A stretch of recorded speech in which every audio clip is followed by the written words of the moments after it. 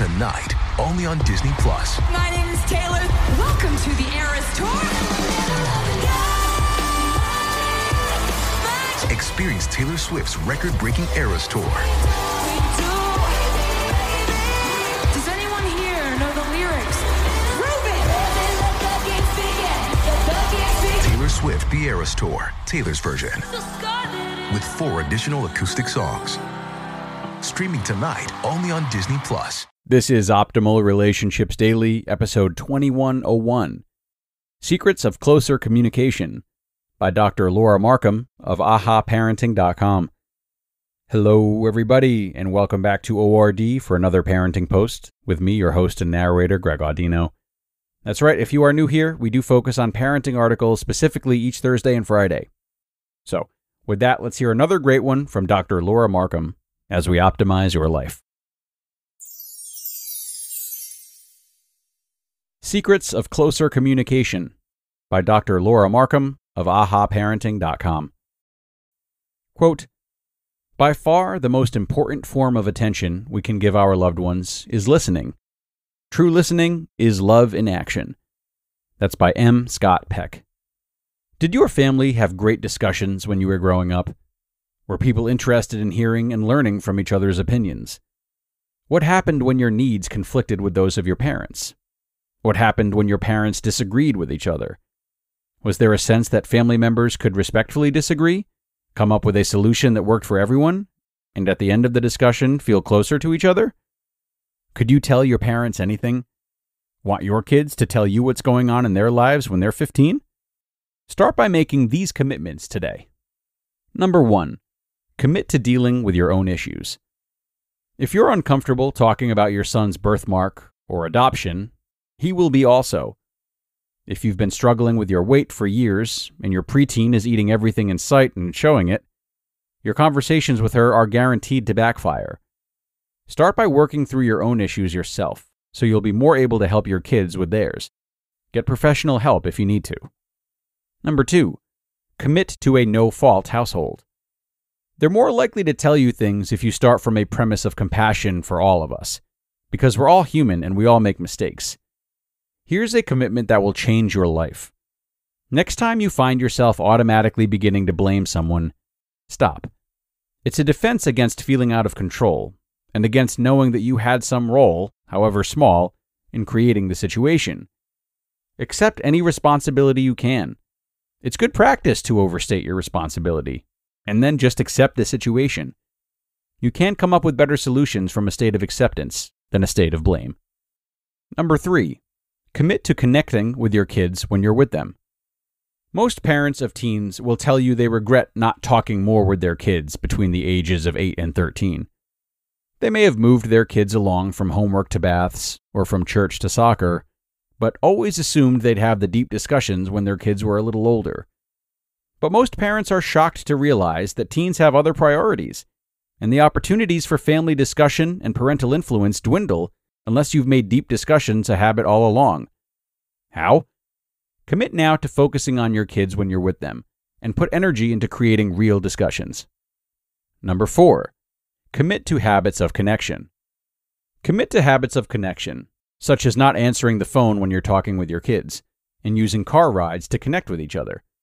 If you absolutely have to take the call, apologize and explain that it's an exception. This may seem extreme, but you don't take calls when you're in an important meeting. Your goal is to give your kids the message that you really value talking with them. And if you can make yourself turn off the radio when your child gets in the car, you are lots more likely to make a connection with him and hear about what happened at band practice. Many parents swear by car rides to get their kids to talk with them, but it helps if you set up the habit early, rather than introducing distractions like radio and tapes with your preschoolers. Number 5. Commit to talking about anything and everything. This may seem obvious, but in most families, there are some things that are off limits. Do you talk about people who have died? Your abortion when you were a teenager? Are your kids able to tell you when they do something wrong or make a big mistake? Can your 8-year-old ask if you ever used narcotics? Could your 12-year-old tell you that she's uncomfortable with her budding body? Could your 15-year-old count on your support if you thought he might be gay? Could your 16-year-old ask you about intimacy? Whatever's off limits, your children will sense the taboo, and it will limit what they're willing to broach with you. Number 6, commit to not letting little rifts build up. If something's wrong between you, find a way to bring it up and work through it positively. Choosing to withdraw, except temporarily, strategically, when your child seems intent on driving you away, is always a mistake. Use the difficulties that come up to bring your family closer. Number 7, commit to regulating your own emotions. The biggest hurdle to communication in most families is that when the topic is tense, we overreact. If you can regulate your own emotions, you'll find that your child is more willing to open up with you. Even with a subject that raises everyone's anxiety level, when we stay calm, our child is more likely to stay calm. Not only can we work together to come up with a solution that works for everyone, but our child is more likely to come to us next time there's a crisis. And number 8, commit to spending time together. Regular family dinners, family game nights, picnics under the stars. Find times when you can turn off all technology and just be together. Enjoy each other. Wonder about each other's lives, interests, opinions. Great conversations have a way of happening once we focus on each other instead of screens. You just listened to the post titled Secrets of Closer Communication by Dr. Laura Markham of ahaparenting.com, and be sure to stick around for my commentary in just a sec. Now, I am a big believer that if you want to be your best self in your relationships, or in anything you do, you need to fuel yourself properly. And that's why I'm so happy to have this show sponsored by Factor. Factor's delicious, ready-to-eat meals make eating better every day easy. You'll have over 35 options a week to choose from, including keto, calorie smart, vegan and veggie, and more. And there's even more to enjoy with over 55 nutrition-packed add-ons that help make your weekly meal planning even more delicious. Factor is the perfect solution if you're looking for fast, upscale, and healthy options done easily. Not to mention it's flexible for your schedule. Get as much or as little as you need by choosing anywhere from 6 to 18 meals per week. Plus, you can pause or reschedule your deliveries anytime with no hassle whatsoever if something changes. So, head to factormeals.com/optimal50, that's optimal50, and use code optimal50 to get 50% off. That's code optimal50 at factormeals.com/optimal50 to get 50% off. Picture a wardrobe upgrade with quality essentials at an unbeatable price. Quince has you covered with timeless pieces that never go out of style. You'll have them in your closet forever. Quince has all the must-haves, like Mongolian cashmere crewneck sweaters from $50, iconic 100% leather jackets, and versatile flow knit activewear. And all Quince items are priced 50 to 80% less than similar brands. That's because by partnering directly with top factories, Quince cuts out the cost of the middleman and passes the savings on to us. And most importantly, Quince only works with factories that use safe, ethical, and responsible manufacturing practices, along with premium fabrics and finishes. And as for me, I love Quince's versatility too.